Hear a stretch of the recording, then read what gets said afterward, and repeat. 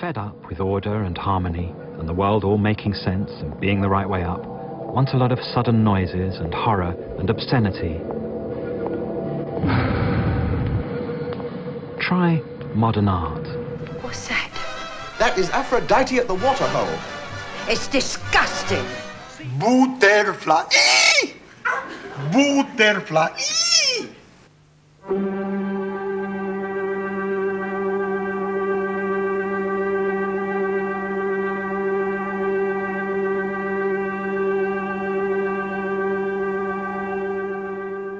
Now, I'm just putting some more blue in the water there.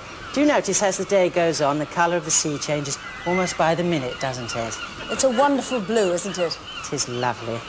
And the reds of the roofs there against the water really jump out at you, don't they? Very vivid.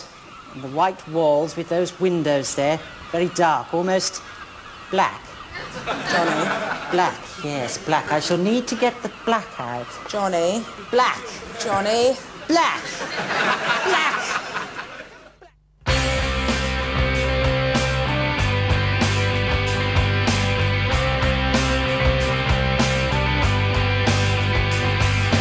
All art is quite useless according to Oscar Wilde.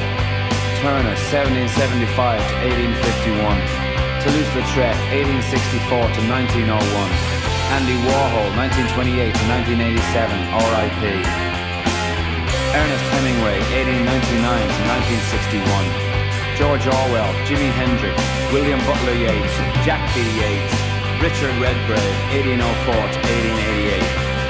Henry Moore, 1896 to 1986. Henry Miller, Sid Vicious, only 21. Brian Jones, Otis Redding, 1941 to 1967, R.I.P. All dead, yet still alive. In endless time, endless art. We believe that life is immediate. The future does not exist. Why kill time when you can kill yourself?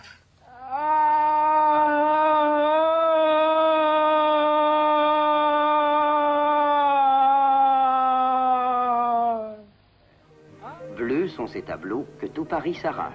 All art does is make an image for the problem of when that happens, when the bad stuff gets in and stays there, and you have to adapt to it. Art isn't therapy, it's not the new religion, it's not a code of life, it's just an image.